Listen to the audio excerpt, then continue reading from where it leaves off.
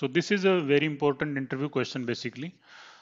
So the question would be stated like, how to copy one MFS to another MFS having, different depth, or what could be asked is how we can copy one MFS from one environment to another. So these are the different two questions. They are similar and in some aspects are different actually, because the environment connectivity and the depth should be equal when we copy from one environment to another, right? So so this happens, right? So multiple times, like we face the issue or data issue problem in our graph fails because of data issue in MFS file. So we cannot diagnose the issue in production environment itself. So we need to have the data in our lower environment, and if we have a depth different in production and development, so we need to convert the depth, or by such some mechanism, so that we can copy directly from production to lower environment. So to address these questions, I have multiple method of doing it. So we are going to see the methods one by one. So in this part, I'm going to see one method, which is, you know, so which is a graph method. Like let's say we have there is an process or job running, which is utilizing 64-way MFS in production environment. My development environment is 16-way MFS. Okay. And but in production, I have two multifile system, let's say 16-way and 64-way multifile system, so that we can create a graph in production environment, so that if any issue comes, right, for the data parallelism, to make the graph process faster, we utilizing the 64-way in production, right? But if the graph fails, to uh, because the depth are different in production and development, right? So what we can do is we could convert the 64-way MFS to 16-way MFS. Okay, because I have two MFS system in production, so I can convert that 64-way to 8-way MFS, and then I can try copy from production to development environment, right? Simply.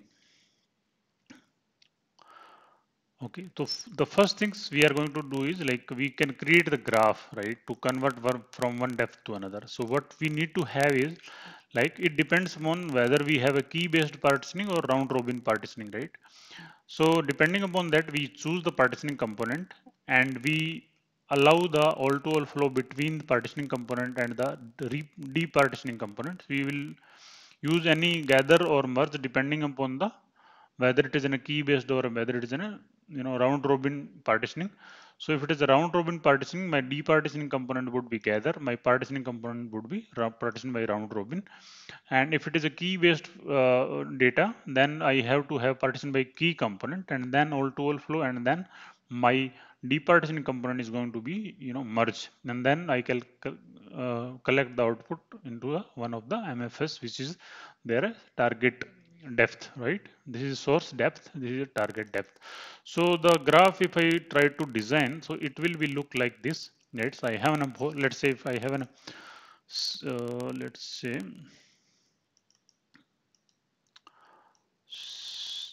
I'm using the 64-way, which is there in the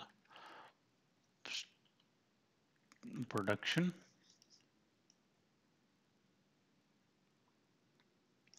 and my target is, let's say, 8-way or 16-way, let's say, which is equal to the development depth. But in production, I have to MFS tool, right? So this is my graph. This is the 64-way MFS, which has the data issue in it, and we can create this graph, and we can run that graph to convert that one depth to another, and then we can try to copy from the production to the development environment, right? So we can use the partition by round robin if it is not a part key based processing. Then we have a all to all flows, and then repartitioning component, and then the target file depth, right? So why we use all to all flow is, like,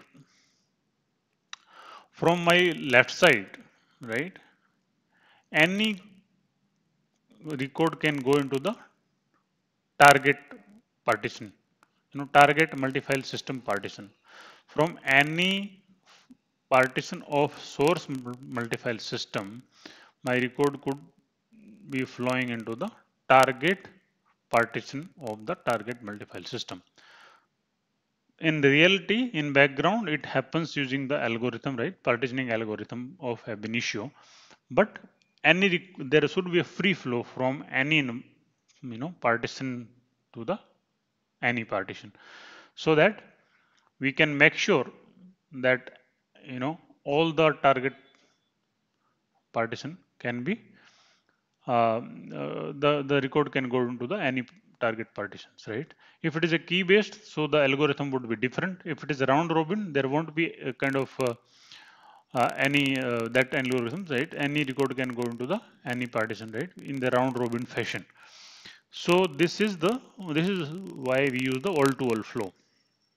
So these are the three main component, three main concept, or three main things we do when we create a graph, which is to create repartitioning the data. Basically, it is called the repartitioning of the data. Partitioning component, departitioning component, and the all to all flow.